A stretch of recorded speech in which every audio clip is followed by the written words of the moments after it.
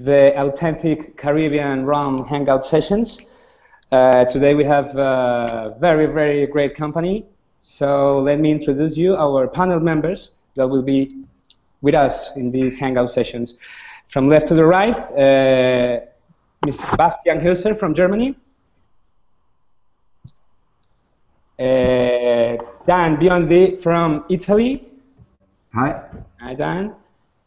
Jason Cousins from New York in the USA. And at the end, Peter Vestinos from Chicago. Hi, Peter. Thanks, all of you, to be with us. So the subject for today's hangout session, it's about sugarcane as the main source for rum production. But also, we want to talk about sugarcane, molasses, syrup, or use as main materials to produce rum. So it will be very interesting if we start this hangout session just with a little bit of the background and history about the sugarcane. So, Bastian, can you give us just a very brief summary about the historical background of sugarcane and its use in Latin America, Caribbean, and Europe, for example? I'll try to. To start off with the sugarcane, we have to go back quite a few years. Actually, it all originated in Papua New Guinea. Can you hear me? Yes, yes. Yeah, good. In Papua New Guinea, where the first sugarcane grew, and it was then taken westwards. So basically, it went over to Indonesia, to China, India, and with the Arabs, it actually ended up in southern Europe with the in Spain, southern Spain, and from there it was taken over to the Caribbeans on Christopher Columbus's second journey in 1493. Over to the Caribbean, where it was then grown commercially and was base for sugar production as well as rum production in the end. Okay, great. Thank you, Bastian. Dan, do you have any other comments to add to the historical background? Or can you give us also maybe an example of the use of the sugarcane in Italy? No, not sugarcane in Italy. No, not yet. Maybe in the future. Well, now regarding the historical background, just one point. Usually, what is written in books, what is generally shared, is that rum, the history of rum is a history of the molasses, so the byproduct of the sugar production, and the rum agricole, so rum from sugarcane juice, is just a matter of the last century. So the end of 19th century and the beginning of the 20th. Yes. And this is true, but maybe today we can share that there are some stuff that are not really always written in books. The first is that the rum, for sure,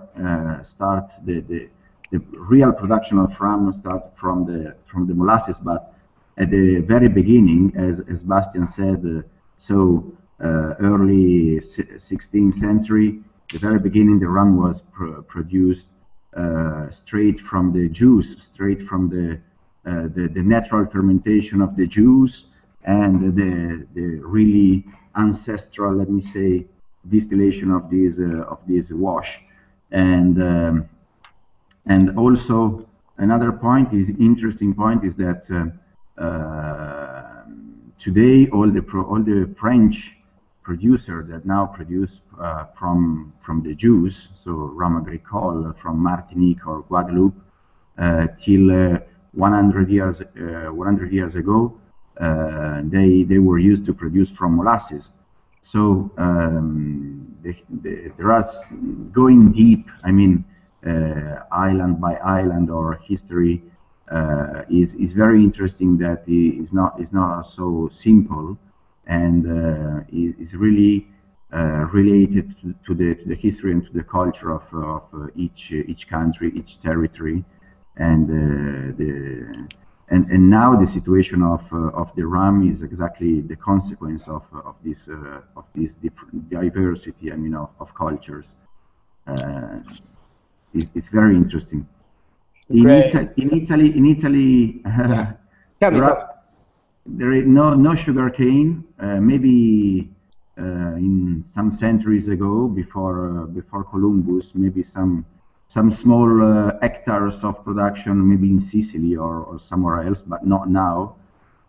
So maybe some rums, but not sugar cane. Some rums produced by molasses boat somewhere, but not really significant, let me say. Okay, thanks very much, Dan.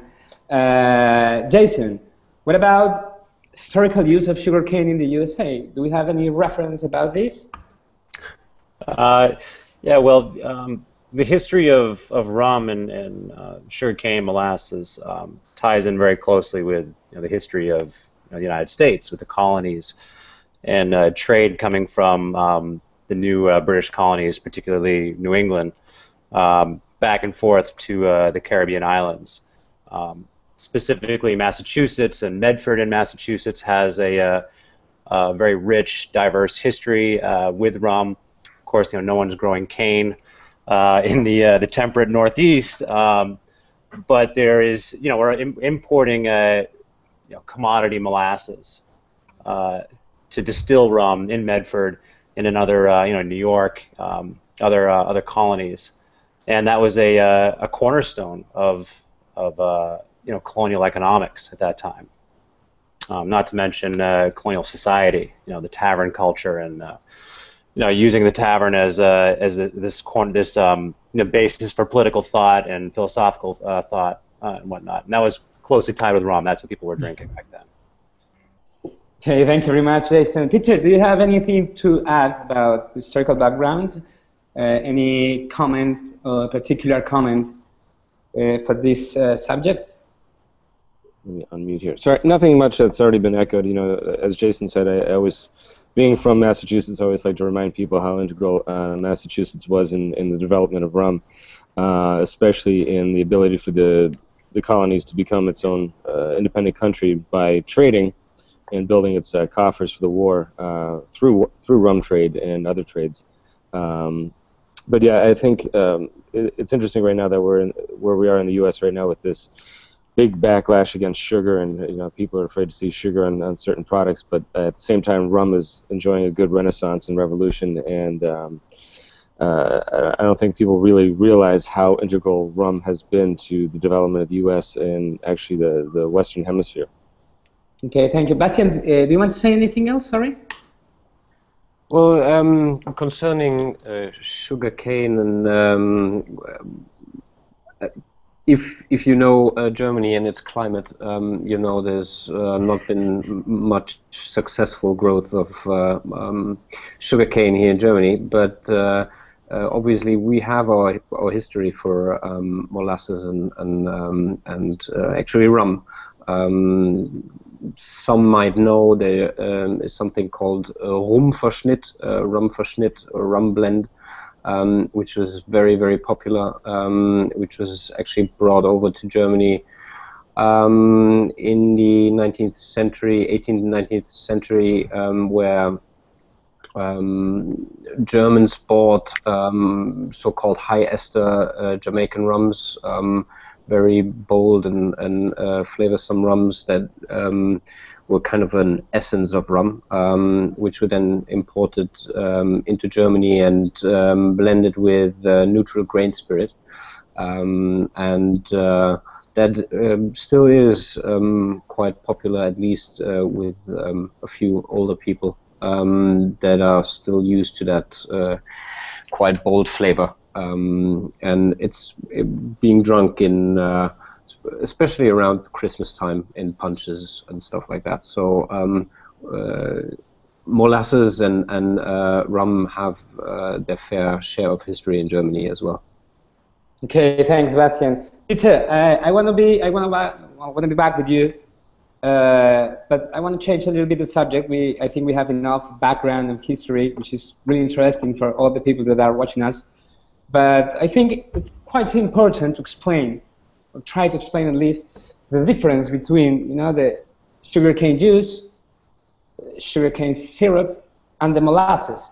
So can you give us, an explanation about how is this process and how is the transformation about this material coming from the same source, which is the sugarcane? Sure. Yeah, to be rum, or definitely be Caribbean rum, we need to come from three sources, which is the sugarcane juice, the sugarcane syrup, or molasses. Sugarcane juice, of course, is the fresh pressed sugarcane, which can ferment very quickly. It provides often what we consider that rich sugar quality, that bright green, grassy citrus note, very expressive. But it does ferment very fast, and being in the Caribbean, you are in a warm climate, so in order to possibly control the fermentation a little bit better, or to store the product a little bit longer, you can reduce it by removing some of the water, and you can create a sugarcane syrup to make it a little bit more shelf stable. And of course, then we can ferment from that. Or the third and most popular is the molasses rum. I also like to remind people, we throw around the word industrial and we throw around the word byproduct, but when you look at rum production or sugarcane production, what you're doing is you're actually getting three uses out of a crop. Much like in the U.S. where we would have cornfields, we would get three uses out of that crop. We'd get the grain, we could then cook it into a mash and make bourbon out of it. And then we could take that spent mash and feed it to the pigs. So we'd have pig farms associated with bourbon production. With sugarcane, we of course had the sugar that would come out of it. We would also could produce the rum out of it, and then we would have molasses, which molasses is not something that would be thrown away. It was actually very valuable. It was a very important food source. I think I read something about a tablespoon of molasses has as much iron and protein as 9 eggs. This is an area where there wasn't a lot of other food being grown. This is kind of valuable, and it was a rich commodity that was then sent up to New England, of course. So we need to also think about moving away from the terms industrial and byproduct, as molasses was an important source. So those are the three elements that we can develop rum from.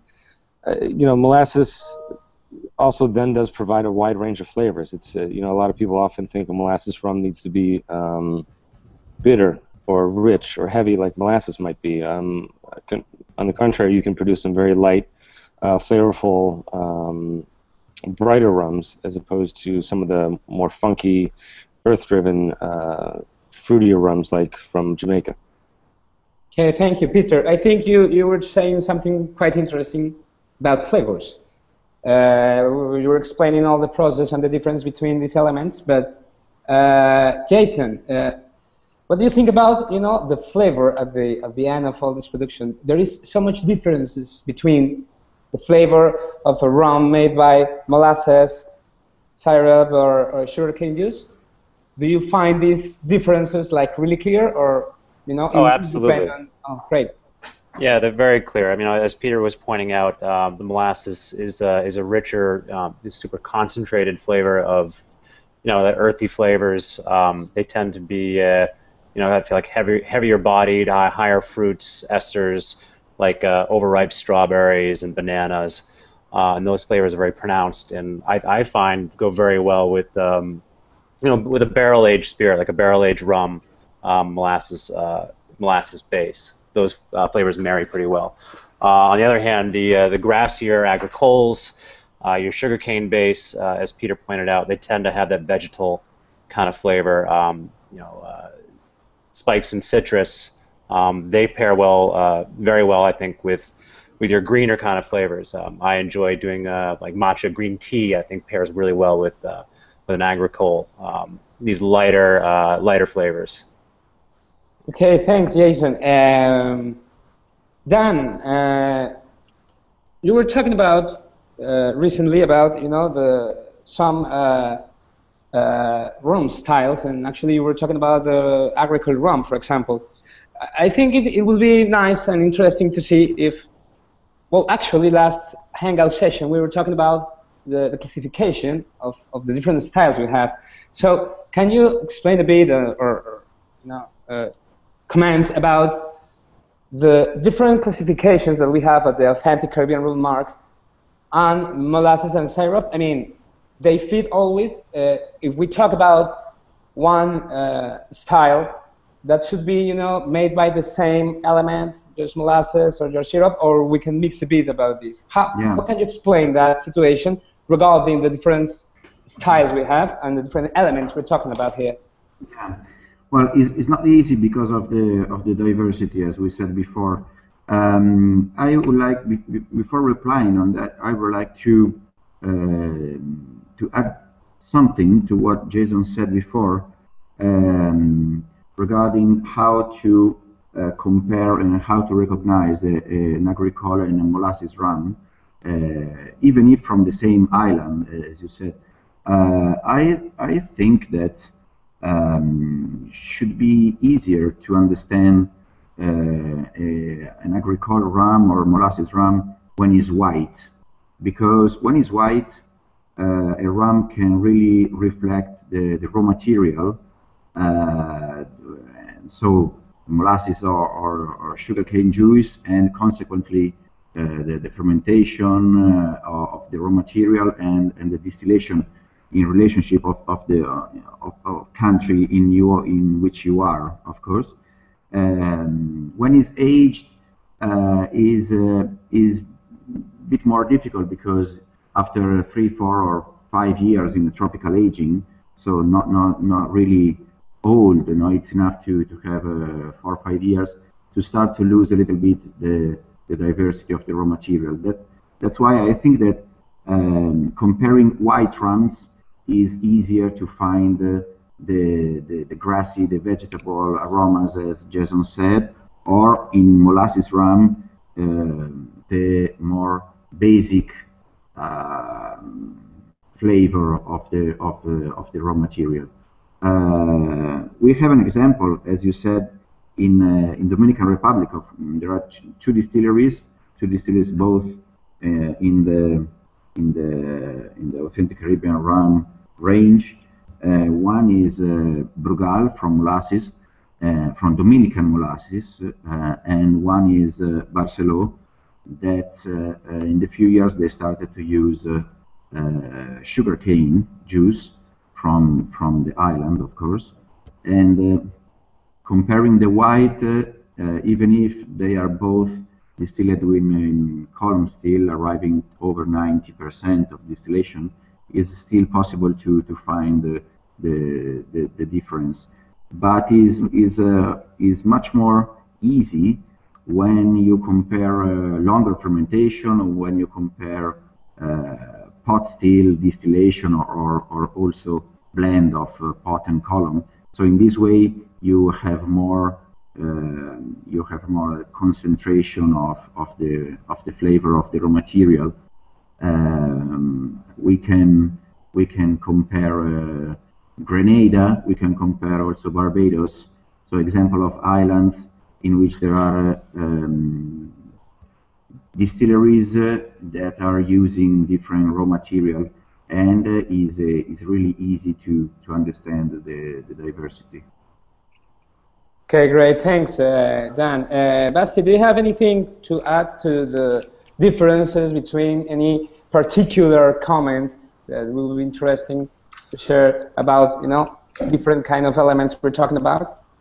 Well, I think I have to agree with Dan that especially when training bartenders or talking to bartenders, I find it very important to to show them lots of unaged rum as well, just so they kind of feel and taste the raw material before they then go on to like aged rums that have been in oak casks for 12, 15 or more years, and it's nothing negatively, but they will the cask will just impart lots more flavor, and you will lose the direct touch to the raw material over time, and you just have a totally different product. And I think that the process to see how this development goes on, especially with tropical aging, it really goes fast that way. I think it's just important to always remember what rum is made from, and how the raw material actually tastes, especially when you're talking to German bartenders who don't have experienced fresh sugarcane juice, for example, because it's just not common here in the country. So I think that's always a very good thing to do. Thanks, Bastian. Peter, I really want to know about a little bit of the knowledge of the consumers regarding this subject. Please, can you give us, comments about, you think that the rum consumers in the USA, they are really aware about these differences between sugarcane, molasses, and sugar syrup? They really understand about these source differences between, and it would be interesting to share and educate the people about these sources. I think that's our job, and I think there is a big gap there, and I think it's part of our new frontier. When consumers, and I'm not trying to knock anyone for lack of education or anything like that, it's, when consumers see a dark rum, I think the assumption is, well, it must come from molasses.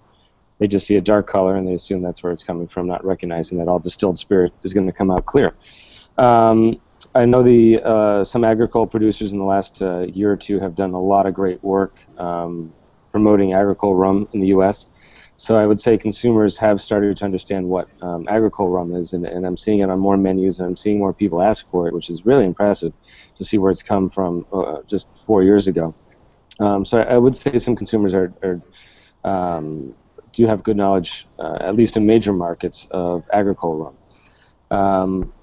And at the same time, we have to do the work to make sure people don't dismiss molasses rum. I said earlier we have to be careful about not calling it a byproduct or industrial. Yeah. We have to be careful that we can make sure people understand that rum traditionally has been made from molasses for most of its time, and most rums on the market are made from molasses, and it all depends on how it's fermented and the esters that develop in the fermentation and what happens, how and where we distill. As far as sugarcane syrup, I don't think anyone would really point out a sugarcane. Someone can correct me if I'm wrong, but I don't think a consumer would really understand what a sugarcane syrup is or how it affects their final rum. But I think we do have some work to do in educating not so much the source, but again the styles. Okay, thanks. Jason, what do you think about this? What is your experience or your comments about your consumers and the feedback they give to you about molasses, sugarcane juice, and sugarcane syrup? Well, honestly, I was pleasantly surprised to hear that Peter has had people asking for agricole and demonstrating a knowledge of the difference. In New York, I haven't seen much of that outside of other bartenders visiting other bars. You're more mainstream consumer. To them, rum is rum, and I think outside the major markets, there's a definite lack of knowledge on the difference in the base materials. I've talked to people that were surprised to know that rum came from sugar, and then asked if that meant it was bad for them. And I'm never going to go out and say that alcohol is good for you outside of a drink a day being good for cardiovascular health. But yeah, there's definitely a lot of work to do as far as educating people on your base distillates, be it in whiskey, talking about the different types of grains involved, barley, wheat, corn, to rum, talking about sugarcane juice, molasses itself. A lot of people just don't know. They think vodka comes from potatoes, and that's about it. Okay, thanks, Jason. Very interesting, myself. Dan, what about in Italy? Do you think the people really understand about the source of rum regarding molasses, sugarcane? They appreciate that, or are they interested, and learn a bit more about this part of the process? Well, maybe since we are close to France, we are lucky we are close to France, and maybe because of this reason, it's easier for us to understand the French style. We started to have late in rums as a country of South Europe, let me say. We started to have 20-25 years ago late in rums, and 10-15 years ago we started to have French rums, so agricole rums, and immediately the difference has been shown, has been presented, not for the consumer, of course, but in the trade, in the rum lovers. The difference is already, I think, is already understood. What is true, let me say, every time I do a masterclass to bartenders, so to the trade, half of the people still don't know what it means. Maybe younger bartender, but if you go to people that already maybe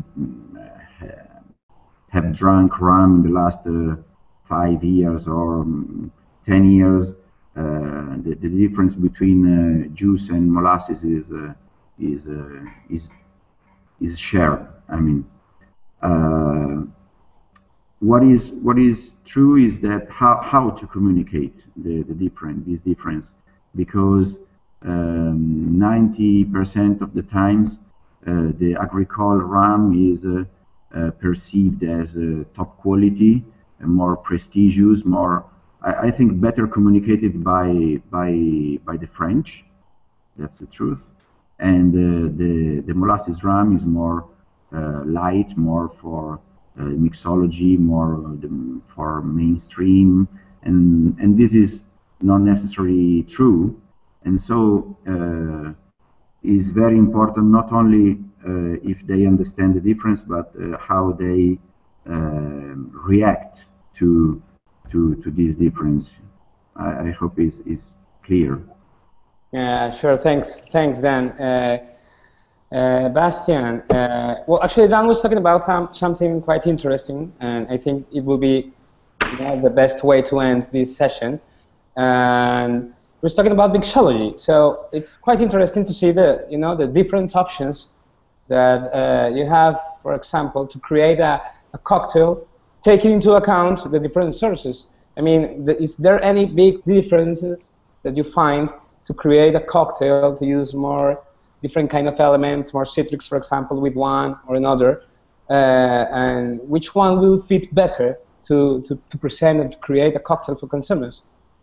And of course, also, if you want to tell us about the knowledge of consumption and sources in Germany, please go ahead. Well, in Germany we have probably just like in a lot of other countries, we still have the Cuba Libre going strong, the Mojito. Those are pretty much the ones that are most sold. You also have some forms of Mai Tai cocktails, which I wouldn't say they are classic recipes, but more kind of a juicy rum lemonade. Also, the Pina Colada. Those are still going strong. But on the other hand, you have quite a few like top bars that go further than others. Actually, serving drinks like an El Presidente. A daiquiri obviously is a classic, and in all these drinks you will find different use of rum, obviously. And if you have, for example, if you take a Mai Tai, you can go ahead and use an classic Jamaican aged rum, like an Appleton VX or others, or you can actually go ahead and mix an agricole, at least in parts, into the recipe, which is really really fun, I think, and really interesting how the drink suddenly changes in flavor profile. So I think the broad diversity of rum in concerning flavors lets or gives a mixologist or bartenders a lot of room and possibility to play with it, and in classic drinks as well as new mixtures. Thanks, Bastian. Peter, what about you? Do you find any special difference to prepare a cocktail, taking into account the molasses or sugarcane or sugarcane syrup? Oh yeah, for sure. I don't think, as I said, I don't think there's any spirit out there that gives you such depth and breadth as rum does in terms of source material, where it's made, and how it's aged. I mean, you have such an enormous palette when it comes to rum, from a fairly light, delicate, then you move into your more citrus and more sugary tasting rums, all the way right up into a nice aged amber style, and all the way up to stewed fruits and funky and earthy and rich. You have an amazing, even in the proofs, even when you start to look at the wide range of ABVs on rum, you have a lot to work with there. As far as how it applies to consumers, oddly enough, I've seen a decline in cocktails like the rum and coke. I haven't had one of those orders in a long time, oddly enough. In the U.S., people still like big flavors. Rum is the second largest category in the U.S., but most of that is spice rum. But here in Chicago, we're very much a bourbon town. We're very much a whiskey town. So people do see those darker rums and gravitate towards those. And I'm having a lot of consumers ask for rum old fashions and rum Manhattans. Okay, thank you, Peter. Jason, any comment about the possibilities of cocktails and different perfect serves with the different molasses and sugarcane? Mm-hmm. Jumping on to what Peter was saying, that I look at your molasses-based, particularly your aged molasses rums, you treat it as basically like a whiskey. You treat it like a whiskey, serve it like a whiskey. The rum Manhattan is pretty popular. Rum old fashions. Even looking at variations of Negronis, like the Boulevardier, the rum Negroni, and contrast to that would be looking at your agricoles as more of your vodka, your gin style serves. And then crossing over between those two would be the daiquiri. The daiquiri, I think, works for both. Especially super delicious when you blend both styles. There's this big tiki thing going on right now in New York, and there's this saying in tiki, what one rum can do, three can do better. So when you mix your molasses based distillates with your syrup based or sugarcane base, you do layer in a lot of flavors that complement each other and really kind of round out the body of a cocktail. Great, Jason. Thanks for your comments. Dan, do you have any preference for this subject regarding cocktails and the use? I think it was very interesting what Jason said, that daiquiri works with both, because what I think is that when you do a very simple cocktail, so with citric part, let me say, and sugar part, so very basic, It can work with Cuban rum and its daiquiri, with an agricole white and is a tea punch, even if it's not strained in martini glass, but is in a small glass, and you have your flip-flop in the sand. It works in Brazil and is a caipirinha, but the base is the same. It works even with vodka sour or with gin gimlet. I mean, the base is always the base. It depends on the country in which you are. If you are in a vodka country or gin country or cachaça or agricole rum or molasses-based rum. So the concept of cocktail or mixology is not really Caribbean in terms of native people, is an imported culture, and so the base of the drink is can be the same. For example, you can have a planter sponge or a planteur, but it's exactly the same stuff if you are in Barbados or you are in Martinique. So the simple cocktail can work with both molasses or juice rum. Of course, if you go to mojito, a mojito with the agricole rum can start to be a monster, because flavored rum with mints start to be difficult. If you go to aged rums, so the tannins of the aged rums is another tricky stuff for a mixologist. So when you go to the simplest stuff, to the base, you can